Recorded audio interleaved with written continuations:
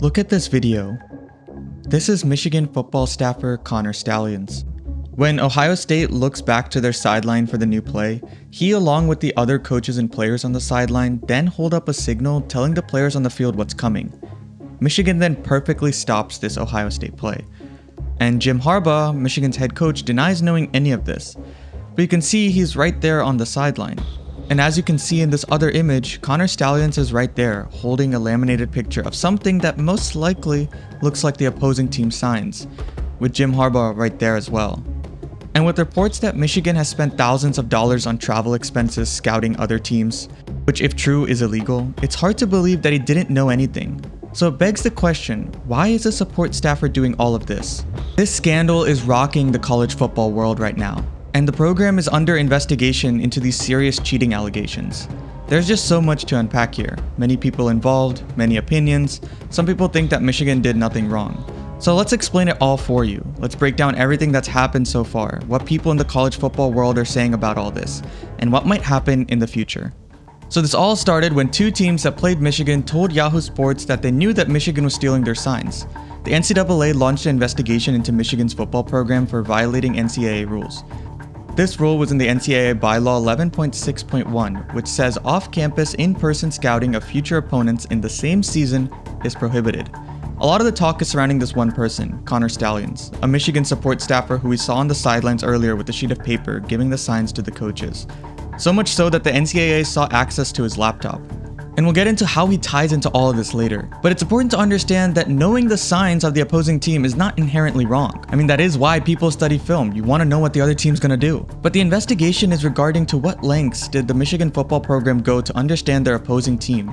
And the conversation in the sports media world, at least, is how ethical this sign stealing really is. But Coach Harbaugh's lawyer definitely doesn't think so. His lawyer, Tom Mars, told the Detroit News that Coach Harbaugh was just as surprised by the news reports about an NCAA sign stealing investigation as anyone else, and that he has no knowledge about prohibited sign stealing by anyone at Michigan or anything else that's been reported in today's news. Back to this guy, Connor Stalions, who was suspended on October 20th and will be for the entire duration of NCAA investigation.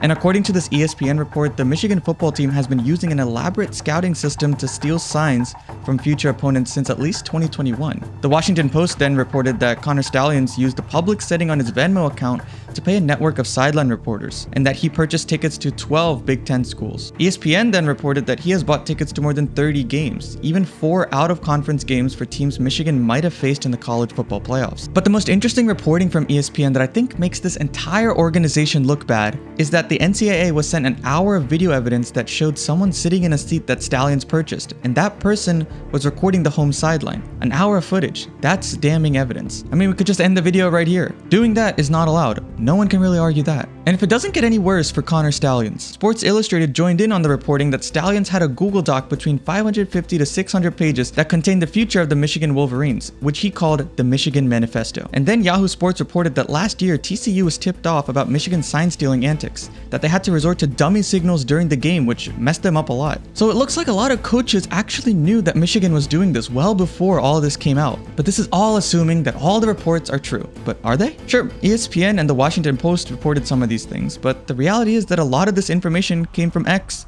Yeah, that's right. This entire scandal is playing out right in front of our eyes on X. So maybe Stalions was just buying tickets for his buddies to watch the game.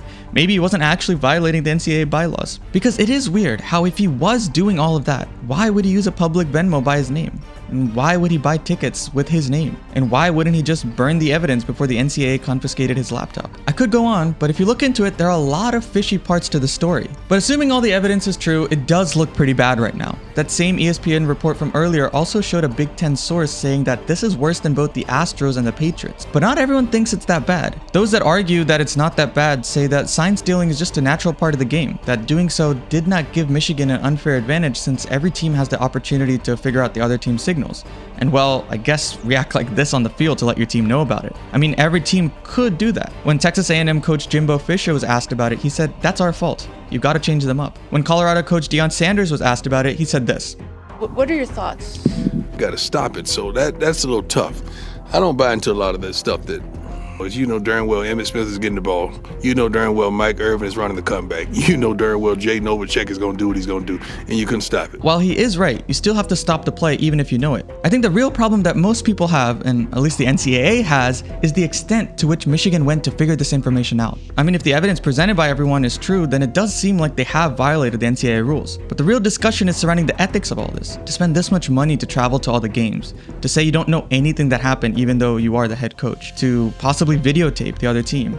If that's all true, that is unethical and not allowed. I presume that most people would agree. But the thing is, this could have all been prevented if college football just used headsets like the NFL. And the question is, will they finally add headset communication on the field between the coaches and players? They come with the microphone, helmet, whatever they call it. We've seen NFL use this technology on the sideline. We've seen college football invest tons of money in technology, and their schools invest tons of money into things like the locker rooms, for example. But for something that seems as important as communicating the play call from the coaches to the quarterback, college football teams don't use headsets for that and are left to do this: point fingers and hold up signs of feet. I have no idea what will happen. In fact, there's probably so much more that has come out by the time you're watching this. It's clear that college football needs to adapt some sort of technology. And if it comes out that Michigan did much more than what has already been reported, it becomes increasingly likely that Jim Harbaugh and his staff are not going to survive all this. And the talk about the Michigan football team and the student athletes changes from how great of a team they are to these looming cheating allegations. Thanks for watching this video. Subscribe and watch this video right here on why everyone seems to be so obsessed